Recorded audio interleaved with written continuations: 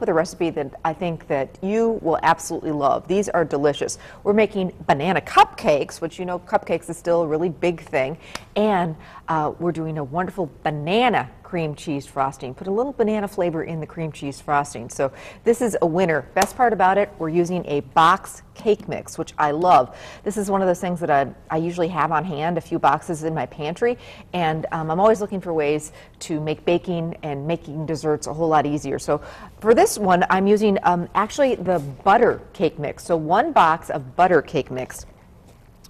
And then we're going to jazz it up and give it some great banana flavor. If I can open the box. There you go. You did it.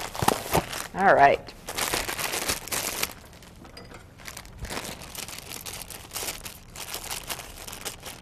Levi the dog was all excited to see us last night. He doesn't like it when we're, you know, like half of the family's there and half of the family isn't. He's going, where do they go? And then when we're packing up to go, does your dog do this?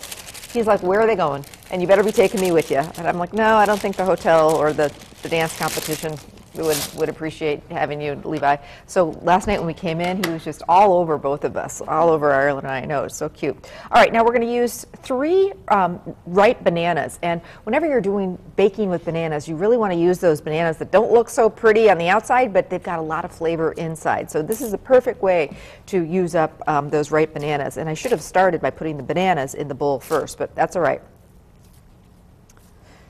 All right, so we're using 3. That's basically going to give this butter cake mix some really nice banana flavor. All right, so in that goes, and you notice we've got a nice big bowl. Bob's a banana guy. He eats like a banana a day. Yes. I'm just going to use my fork to kind of get these going, and these are nice and soft, so they're not going to take too much time to mash up. How was your weekend, Miss Ann? Ann, I know, Ann, I walked in and she's like, I got my taxes done, the lawn mowed, my house cleaned, and I'm like, well, I didn't do any of that. Now you're making me feel guilty. I was out of town all weekend. Yes, yes, but anyway, I know it feels so good to get some of that stuff done. All right, so I'm just mashing up the bananas a little bit, and the mixture will do the rest of it. And it's okay if there's a little bit of chunk to this. And this, boy, what also, not only does the bananas give this, you know, cake mix great banana flavor, but it also makes these cupcakes really nice and moist. And that's, you know, when you're baking cupcakes, sometimes they can be a little bit dry. You know what I'm talking about? Because we're baking, they're small. And that's kind of, cupcakes can get a bad rap. I mean, they look so cute, and kids love cupcakes. But sometimes, yeah, rather than a whole cake is going to, you know, be a little bit moist. Well, the bananas in here really work. Now, speaking of keeping it nice and moist, we are going to use 3/4 cup of buttermilk. So don't follow the cake box directions. Just get the box of butter cake, but don't follow the directions. So basically, we had 3 mashed bananas, 1 teaspoon of cinnamon, 3/4 cup of buttermilk, 1/3 cup of canola or vegetable oil, and 4 eggs.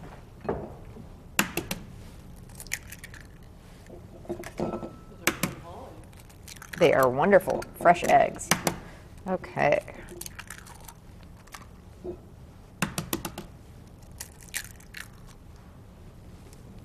And now I'm going to beat this all together using a mixer.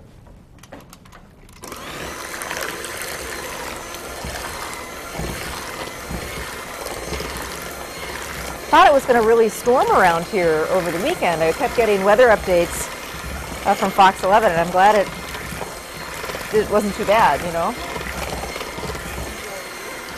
Didn't have to worry about any weather on my drive home from Chicago, which is really nice.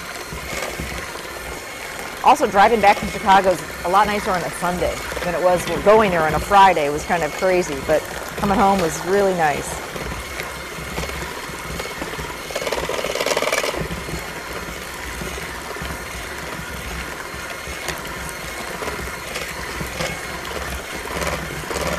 I just want to beat this for a couple of minutes. This isn't a muffin, so I, you know, want to beat it like I would a cake mix.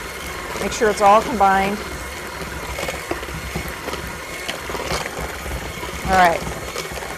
Just got a few lumps from the bananas, and that's all good. preheated our oven temperature to 350. And because these are cupcakes, they bake a little bit quicker than a cake. So there you go, Anne. About, what, 20 minutes these took? Do the old toothpick test is the best way to do it. I've got my muffin tin lined with the paper liners. And love this. This is the best thing ever. Just these scoops. You want to fill, when you're filling cupcakes, you want to do it about 2/3 of a way full. And these scoops just prevent you from having any drips, and they just work great. I'm doing a neat event that I wanted to mention coming up. Saturday, April 28th. Winnebago County is doing this money-saving week, and they're doing all sorts of neat events that week to help you save money. And come on, who doesn't want to save money? I've got a kid going to college next year.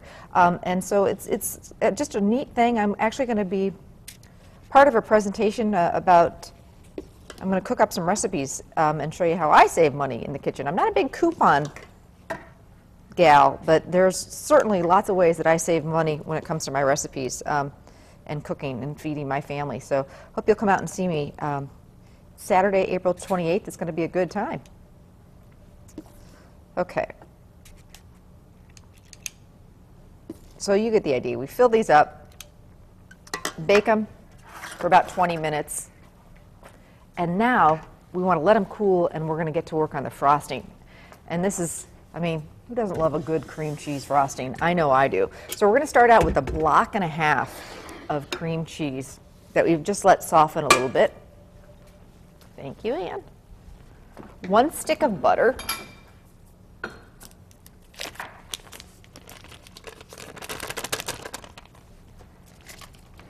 1 package of powdered sugar, but I'm going to get this going first. Now here's one of the special touches to this frosting. One, we're going to do 1/4 cup of sour cream, which is going to make it nice and smooth, and then 1 banana.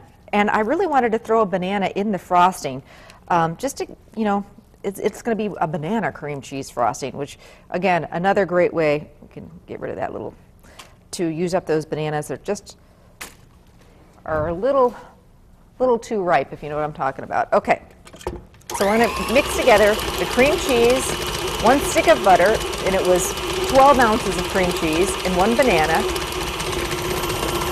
Add a little bit of vanilla, about a teaspoon, 1/4 cup of sour cream, and now gradually I'm going to add, this is 1 package of powdered sugar.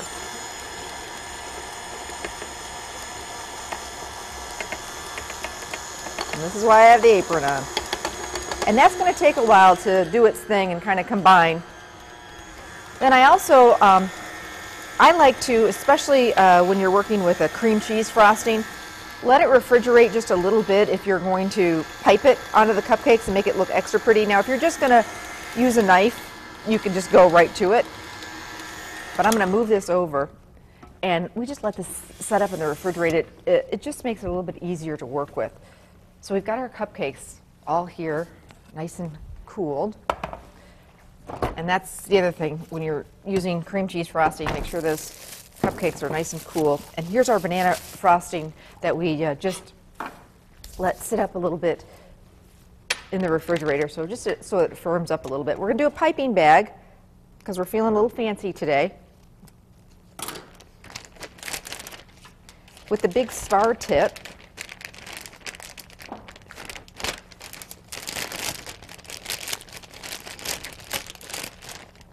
Over Easter, we were, Ireland and I were doing deviled eggs, and boy, you know, it just makes such a difference when it comes to presentation when you're doing, you know, cupcakes or deviled eggs or, you know, something like that. Just plastic bag, big star tip, and you really want to wow everybody, look like a rock star. This is the way to go. All right.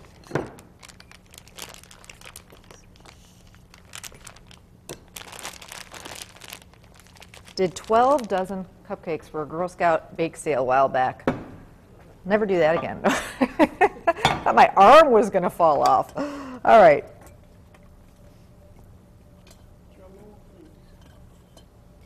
And Anne thought, wow, we could have thrown some chocolate chips in those with that batter, and that is a good idea.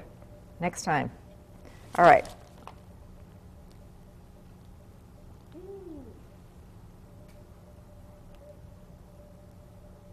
This is just easy peasy. And then you can decorate the top. I thought this was really something fun, just because we want everybody to know what kind of cupcakes these are, with a banana chip, just dried banana chips.